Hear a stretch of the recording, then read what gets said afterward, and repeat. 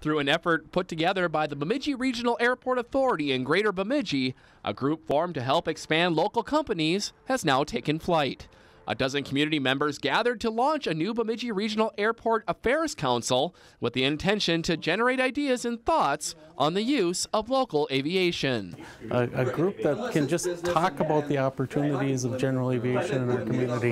It also came up at my board meeting in the opportunities for development-related activity in the region, and how can we set up Bemidji to be expand in general aviation. The ideas and information generated by this new council will be extremely beneficial to the growth and success of the airport. It's invaluable to get perspectives and information from the people that actually use the facility and use the airport.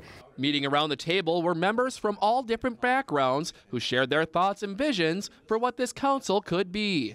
For some, this will provide a valuable education on the benefits of local aviation. It's huge because it's going to open up a conduit for communication for people that are interested and people that don't know what general aviation can do for them, and so it'll be a big deal.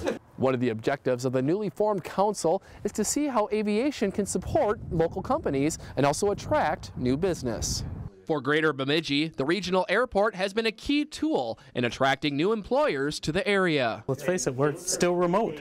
We're very northern Minnesota, but the fact that you can jump in an airplane and be down in the Twin Cities in less than 45 minutes makes you less remote. With the council open to anyone who has an interest in aviation, the group has high hopes to soar into the future.